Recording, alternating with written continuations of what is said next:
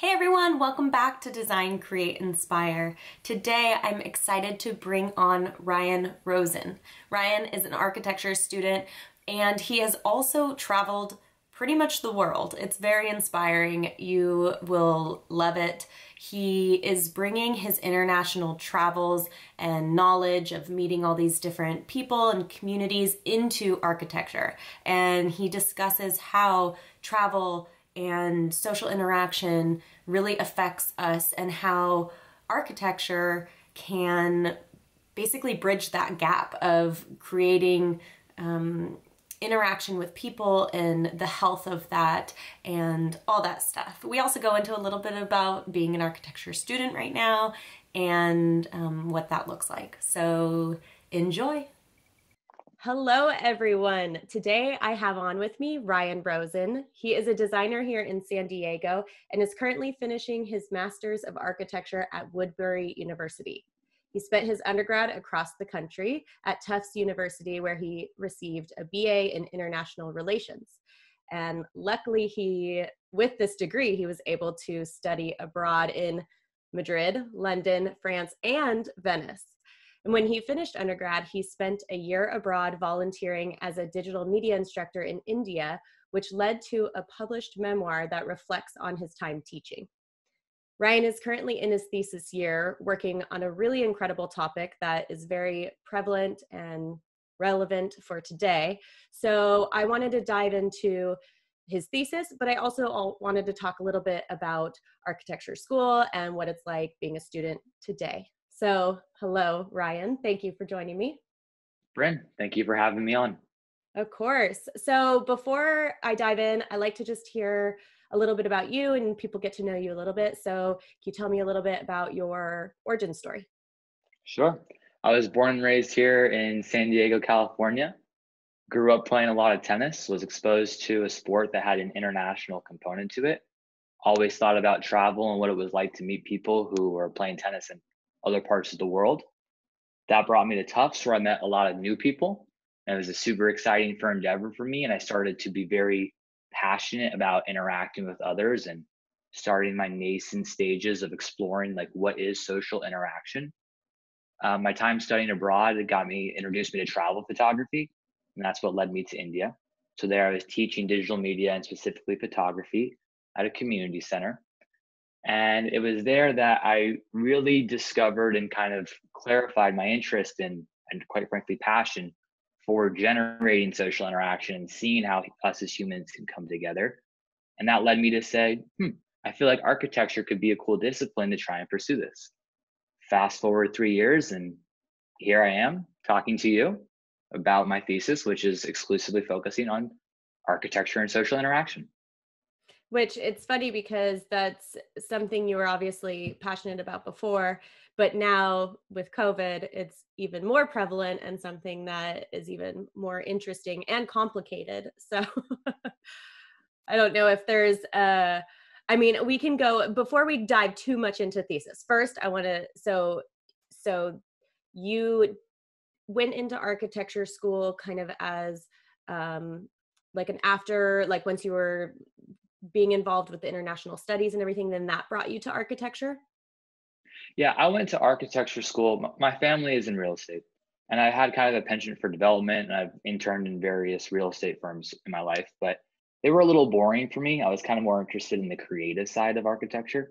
Not that I don't think development or real estate can be really cool. But yeah, I went to architecture without really ever fabricating a physical model before and having little idea to no idea on how to draw. I had a developed skill set in photography, but really I was a little new to some of the creativity that architecture took. And I always tell people who may be apprehensive about going to architecture school, I didn't know anything. And I've been able to make it somewhat successfully. So yeah, that was kind of my pivot to architecture. I never thought I would go to architecture school growing up. I didn't really know any architects. Yeah, that was kind of the same. I grew up in the construction world, but I didn't really think about going into architecture. I guess I didn't really know it was an option. So it's Yeah. interesting how that's the case. Like you can always talk about being doctor or even engineer, but architecture sometimes is not as known about. It's something I've noticed a little bit about the discipline. Sometimes it can be somewhat insular. So whenever someone talks about rejecting the silos of architecture or interdisciplinary, it always gets me excited. Yeah. I love it. Yeah. And I think things are changing too. And there's more voices and even Definitely. podcasts, people talking about it and everything. Hmm. So thesis year, obviously we had to go virtual. Is that, I know thesis year is sometimes a little bit more independent. So has that been not too big of like an upset, or do you really feel the effects of that? I do and I don't. I think I'm already in a bit of a unique situation. I'm the only master student in my year, anyways. Oh, wow. So, and I'm also pretty comfortable with reaching out to strangers and trying to talk through, unfortunately, digital channels. So, has it been fun or helpful? No. But it also has, I think, improved my ability to connect with others through digital channels. And in that light, I actually think I've had a year of growth because now I have the better tools to talk and communicate with people regardless of location. So Hmm. even though I'm a geography nerd, now I'm able to talk to people without the constraints of geography. Yeah, I think that's so true. Even getting interviews like this beforehand, it would be like, okay, can we schedule a certain time? And then it's like, oh, Zoom, people aren't so familiar with it, or I didn't even know about Zoom before Me neither. pandemic. Yeah, I'm a now, technological dinosaur. yeah, Mhm. exactly. And now it's like you can connect with anybody, you can talk with anybody. It makes it so much easier. So yeah, in a weird way, it's like it has this growth to it. Yeah. Um, so your thesis. So obviously COVID has had a big effect on architecture, which maybe we haven't quite seen yet, but I notice even in the clients that I'm starting to get, people are wanting more comfortable home workspaces. Even like people are just home all the time. They're like, I've been looking at this one area of my house. I hate it. We got to change it. And so it's affecting it in that way. Also, in terms of like cities, the main landscape of cities is like pretty much big commercial buildings, like offices, whatnot. So I think that might even be changing. But even most importantly is that social interaction. So obviously, it's very difficult and we're restricted to really interact socially. Um, and obviously, that has a big mental effect on us. But I know this is, and I'll let you kind of take it how, explain your thesis a little bit. But I have a feeling that architecture is going to try to, um, like, not fix, but help this so that we can safely interact because we as humans need that. But maybe you can talk a little bit about, um, I don't, either with like what got you into this or what kind of issues you're seeing or how we can promote it, or just kind of let you run with it.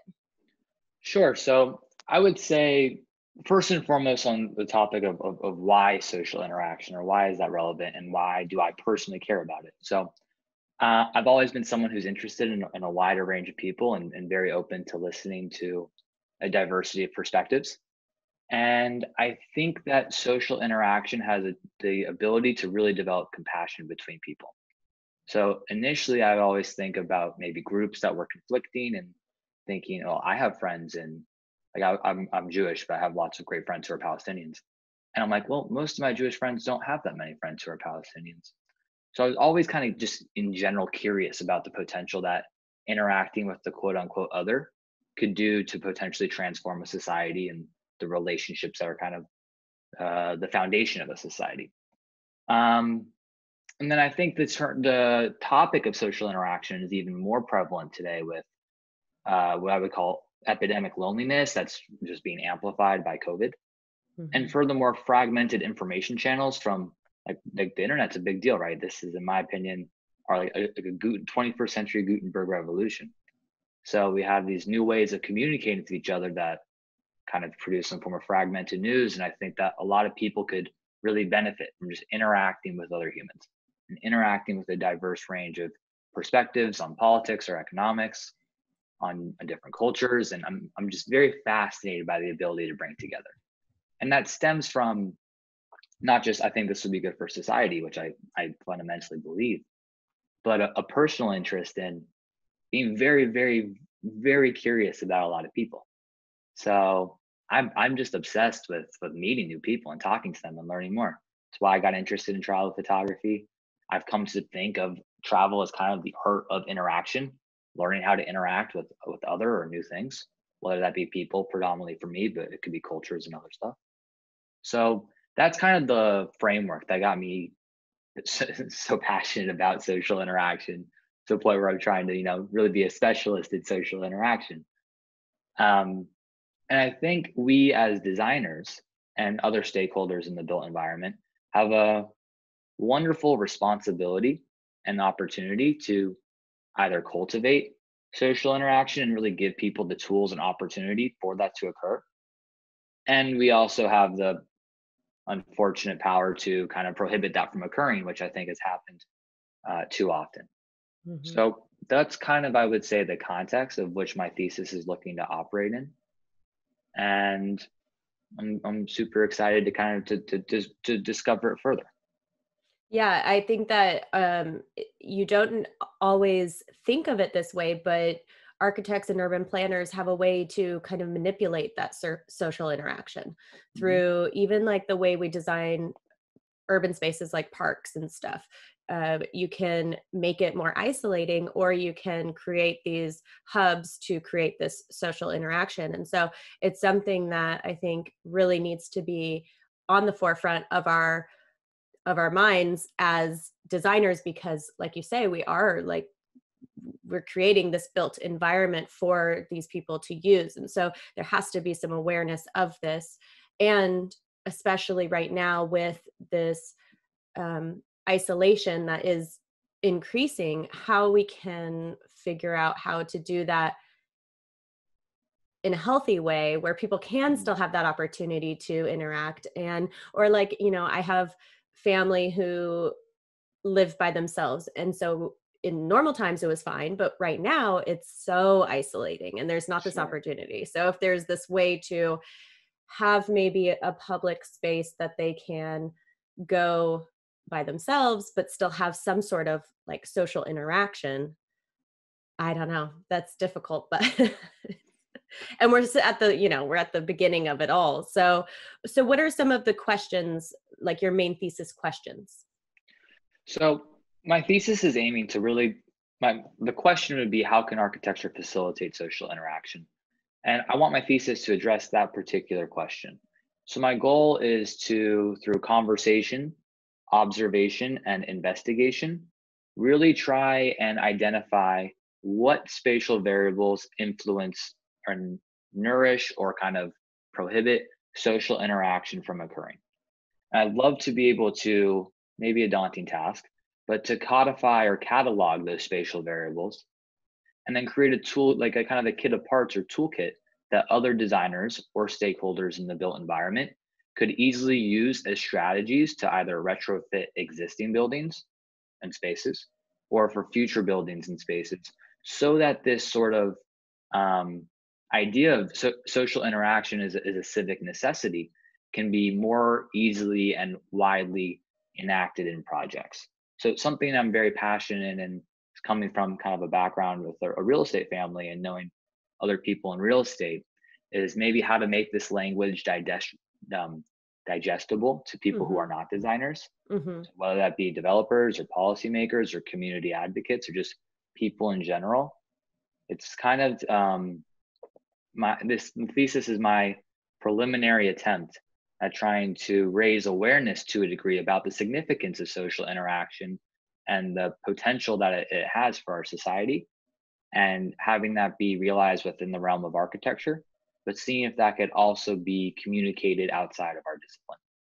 Kind Mhm. of goes back to the not a huge fan of the insular nature of architecture at times. Exactly, like the archispeak, like Mhm. taking away that vocabulary so that it resonates with everybody, since it obviously does affect everybody. Yeah, like initially I was talking about my thesis and like how can design interventions proliferate and disperse typologies and create network effects? And it's like that's cool. I really like it, but I don't think very digestible by many people. Mm. So that's one of the chief aims of my project. And I hope to do this particularly by my methodology will be socially interactively driven. So in my efforts to research what are the spatial variables that kind of condition social interaction, I hope to, through social interaction, discover some of those. And that'll include conversations with people in our discipline as well as people outside of our discipline. So this toolkit, is it going to be basically like, and I know you're at the beginning, I know you haven't fully designed it yet, but the concept, would it be like have like certain space in your building where people can come, or have like kind of like that, like a spatial type idea? Yes, I think I want to, because it's an architecture thesis, even though I'm in a very interdisciplinary nature, try and really focus on the spatial variables that influence. I like to use influence, not determine, because I'm not sure that spatial variables are the sole factors in kind of the conditions of social interaction, but focus on what are the spatial variables that kind of can potentially nourish and guide social interaction in the right direction. And in doing so, I mean, first and foremost, I think most development and most of our spaces are not necessarily designed with social interaction in mind. A lot of times it's kind of, well, we have some leftover space, so like this can be the shared area. Mm-hmm. Um, and I'd like to kind of critique that. And obviously, there are lots of amazing architects. I think of Ecosistema Urbano and Belinda Tato or Studio Gang that do some amazing work who have been highly influential for me that are trying to cultivate and nourish social interaction.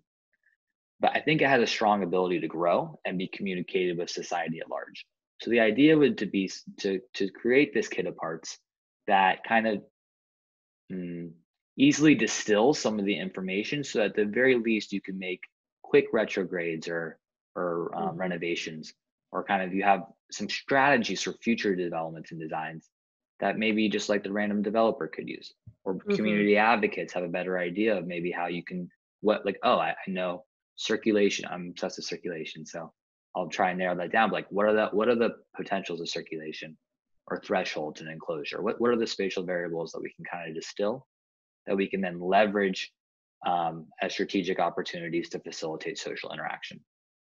Yeah, and sometimes it's even really little minor changes that you wouldn't really even think about, but can facilitate that. I was doing a virtual architecture conference a couple weeks ago, and the head of Parks and Rec for New York, Mitchell Silver, was there, and he was talking about just how they're trying to create more equality within parks, and how New York's filled with parks, but there's some areas that are just they're just empty and there's no Mm. social interaction. And why is that? And there's signs of no loitering, even though it's a park, which is like so backwards. And there's individual seats here and there, or there'll be a bench, but it's not very comfortable because they don't want people to stay because of like crime, or because the teenagers hang out and there's drugs and all this this not necessarily false, but these ideas that have then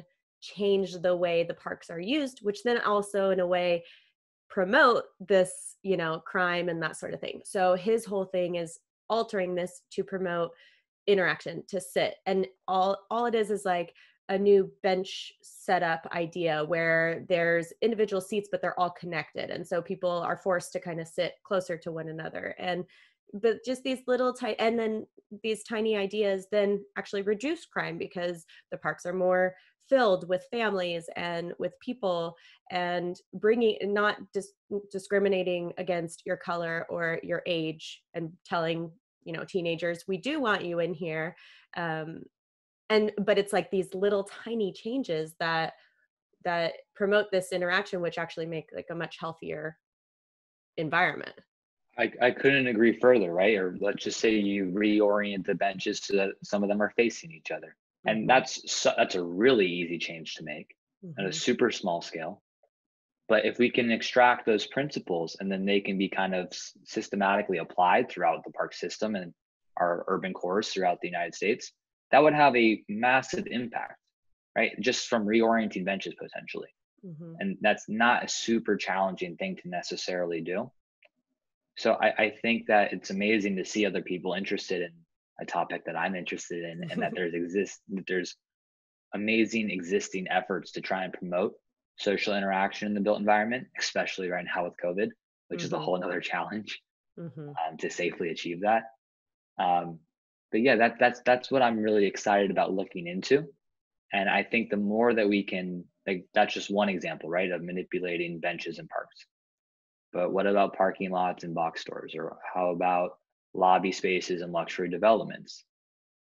Or low income housing in the east side of New York, right? Or there's a plethora. I mean, how about gas stations? How about the DMV? Right? There's many typologies or different spaces that are opportunities to cultivate social interaction. And I think that's so exciting. There's so many spaces where there's opportunity to kind of implement these social objectives. Yeah, it's true. It's not like you have to reinvent the wheel, but like, I mean, opportunity, I think, is the key word, because DMV, like you say, it's already there. There's hundreds of them. But if you can create maybe a new typology or just a new idea of what that looks like, it could increase health, happiness. I mean, that's the whole point of our architects, is we're supposed to help with the health and the safety and the welfare of the general public. So even these small little changes can help. And people sometimes don't know it, like, oh, why does this feel different? Benches are turned one way, but it literally helps the health. Like, I mean, social interaction, like you're saying, it creates a healthier, interaction, a healthier person, mentally, physically. I think it's just fascinating.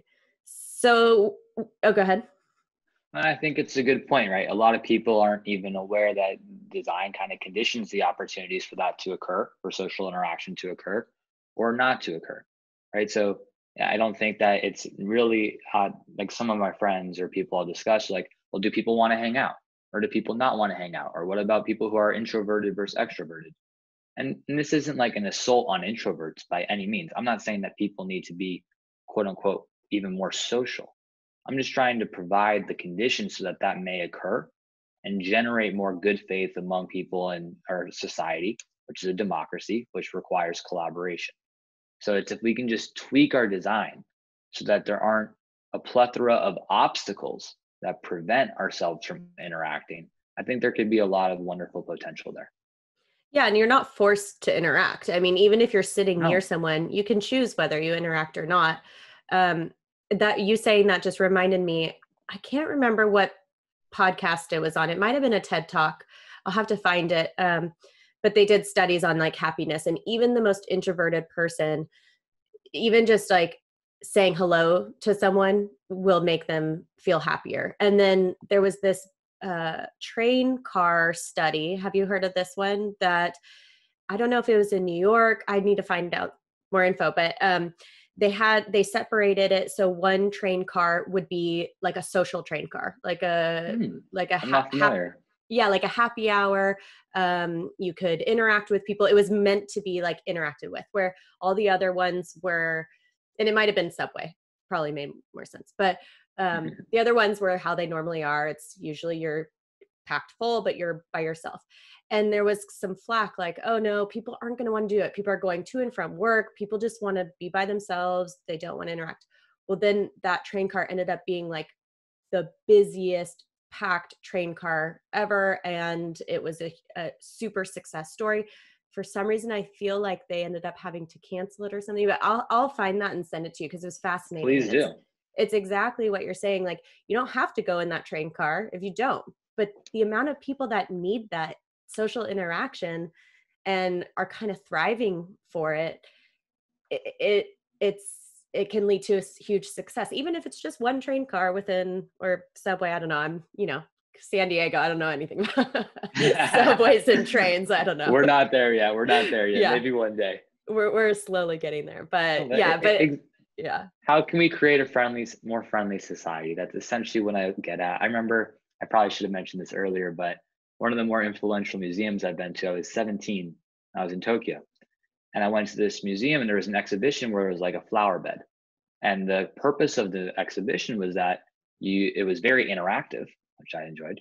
And you're supposed to take the flower, leave the museum with that flower, and give it to a stranger on the street in Mm. Tokyo. And I remember being 17 and being like, wow, I don't know what it is, but there's something that really excites me and attracts me to this concept. I'm not sure what it is, Mm-hmm. but this is fun. This is really cool. So, like the train car experiment, I just want people to get along. Yeah. That's kind of the goal.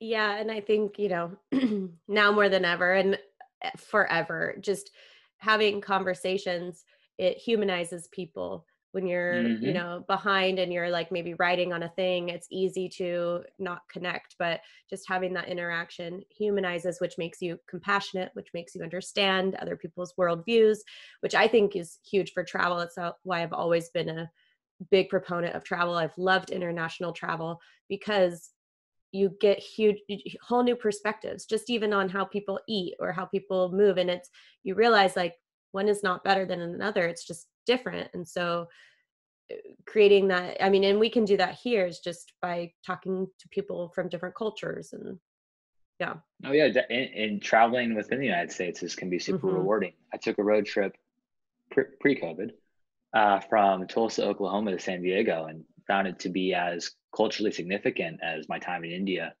or my time in Albania or anywhere else that I've been that's been culturally kind of distinct. Mm. So plenty of opportunity to Wow. communicate with people outside of your circle. Yeah, And I mean, 100%. that happens at the local level. There's plenty of people, I'm sure, even in La Jolla, who I could talk to. That would be like, huh, that's really interesting. Yeah. Yeah, definitely. And I think that's good too. I mean, growing up in La Jolla, it tends to be a little bit of a bubble. So, I It's pretty mean, bubble. yeah. Yeah. So it's good Pretty to, bubbly. yeah, get around and hear other people's stories and whatnot. So, what have you found has been like the biggest challenge so far, or what stage are you at? Are you just at the beginning of research, or have you? What So stage are you at? I have been researching my thesis for probably 8 months now in a way. Oh, okay. And I've really come to this topic though, this because I was exploring a variety of ways in which how could humans come together, let's facilitate social interaction. I've had I think I'm on year 6 or 7 now of kind of cataloging different basketball courts around the world. I was When I was at Tufts, I played basketball with some of the local kids in Medford in the neighborhood where Tufts was, and there was kind of this like education gap between Tufts and the local neighborhood, and that was an amazing way for us to bridge that maybe educational difference and hang out with each other. So that was another one of my preliminary, this is a tool or strategy to get people to come together. So I Mm. took that and cataloged that with kind of through my travels, all these different basketball courts. And so this summer, I used geopolitical borders as kind of symbolically rich symbols of division, um, and drew a bunch of basically basketball courts and kind of places shared or unity spaces on various controversial borders. So my research has been cultivated in that way, but it wasn't until I actually had a conversation with a mentor of mine, Gordon Carrier, who's an architect here in San Diego. And he really inspired and pushed me to truly answer the question I'm asking: how can architecture bring people together? And not just skip to one of the plethora of ways in which that could be done, but hang out in that space of rigorously investigating what are the spatial variables that influence social interaction. So that conversation, I believe, was yesterday or 2 days ago.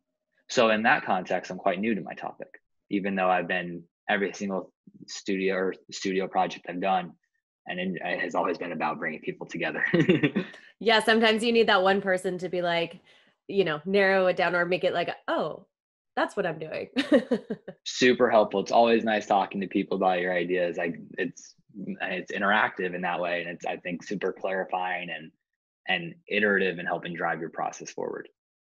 So when do you start? Do you have to have like start designing? Is there, or do you not have any deadlines or anything like that? I have a white paper that's due in 2 weeks. It's supposed to kind of outline what my thesis is, what I intend to do, what's my methodology, et cetera, et cetera. And then my thesis culminates, I believe, in early May.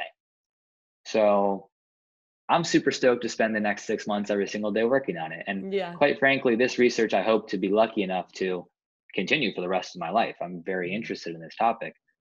And I'm optimistic and excited that this thesis can kind of be my foot in the door to the, I guess, maybe I already went through the entry door, my foot through the next door, of really kind of discovering what role I can have in architecture and other disciplines can have in nourishing social interaction with people. Mm-hmm.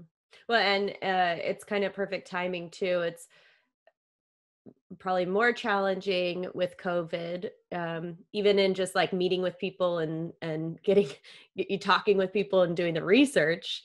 But it's almost more interesting because you can use that as, you know, studies and tools to increase the validity of why we need this and why it's important. Sure. And you know, it's interesting. COVID has been incredibly challenging for social interaction, but personally, I've been surfing a lot more since COVID started, and I hang out in Del Mar a lot, kind of on the bluffs over there and through that canyon. And it's been easy, or it's been not easy. Well, it has been easy to meet new people via that activity, but it's been interesting to see how we can maybe adjust and still the opportunities that exist for various social interaction. And then, like we talked about earlier, yes, I can't like meet up with a person, with someone in person, right? But now it's much more easy to access people across the globe in, I think, more sufficient means. Everyone knew how to FaceTime before, right? But it was less of a norm. Like I'd Mm-hmm. FaceTime my friends. I wouldn't like just like randomly ask someone to FaceTime. Yeah. But I think that COVID has normalized that. So just trying to take the constraints of the times and run with it. And if anything, COVID has amplified the significance of you should probably interact. Although there are people who are like cities are the devil and that's what spreads, pandemics, and we should all move far, far away. So also trying to maybe gently push back on that notion. Yeah, I think with that though, I don't mean this in like a patronizing way, but I think it does come down to education, because not in terms of like less educated, more educated. I just mean not educated in that subject, because as an architect, I took classes on urban development and healthy urbanism and those sort of topics that most people don't actually do, dive deep into. And with those studies, you find out that the cities, are, I mean, if you can develop them in a healthy way and stuff, but they can be more healthy, and everyone living in their own pod spread out actually leads to more pollution and, not as healthy Sure. urban sprawl. So Many other variables to consider besides pandemics. And hopefully we can design our cities in such a way that pandemics aren't as threatening, but that's to be explored, I guess. Well, I mean, we're not throwing pee out the window anymore in the cities, so it's gotten healthier. Huge upgrade, progress. Yes, slowly but surely. Oh my gosh. Okay, well, definitely in May or June, we'd love to either have you back on or see progress, or I don't know if they're doing their presentations virtual, probably, but that would I be would cool to assume see. so. Yeah. No, I would be delighted to come back on and share hopefully some successful research. Yeah, and even what worked, what didn't, but it's always good to, it's kind of That's always part of the good to, success. exactly. What does not work? Exactly. Kind of talk about, yeah, we tried this, it doesn't work. It's always good to talk about that.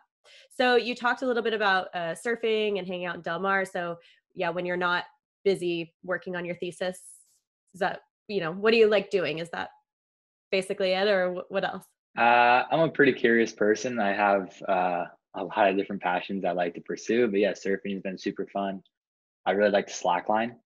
I do a lot of handstands and gymnastics.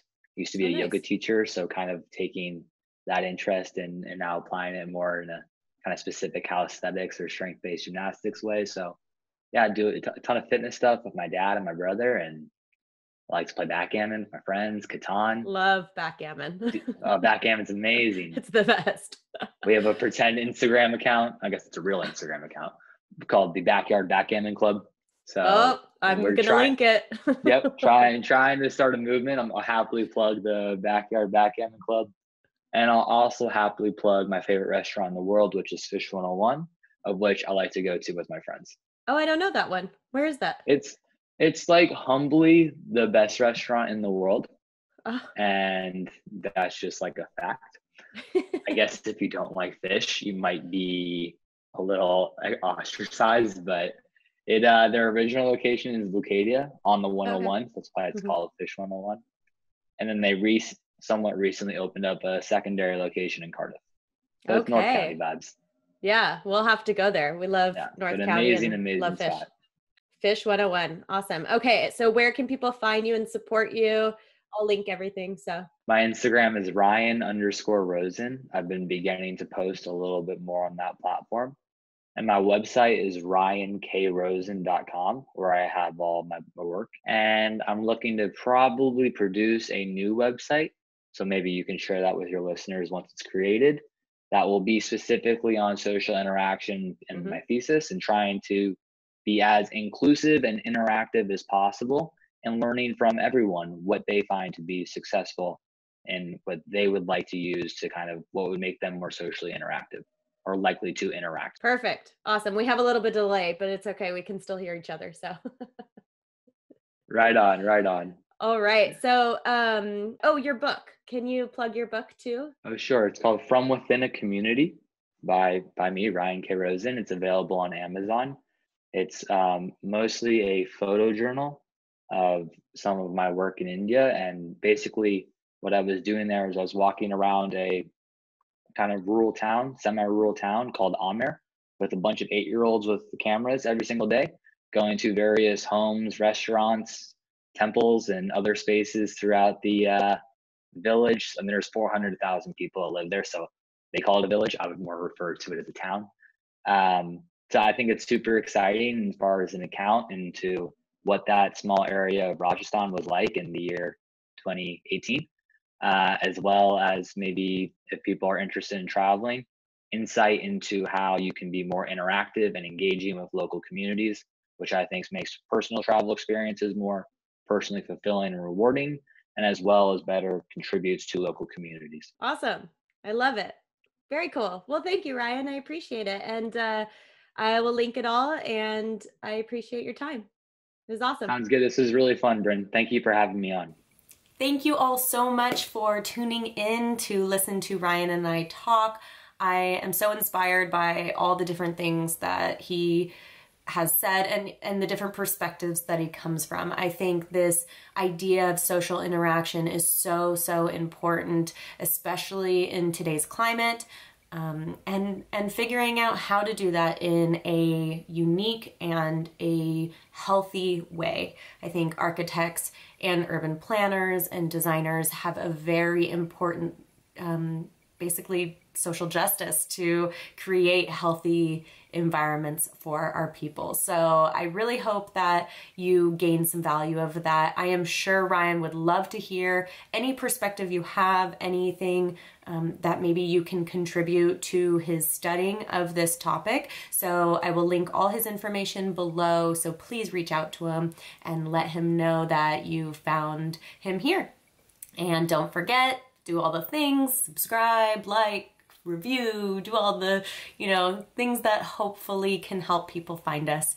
It's a saturated world out there, so we can use all the help we can get. You can find us at Be Young Design on Instagram and now Twitter, which is very exciting, beyoungdesign.com, and Design, Create, Inspire, anywhere you get your podcasts. All right, guys, have a good one. Bye.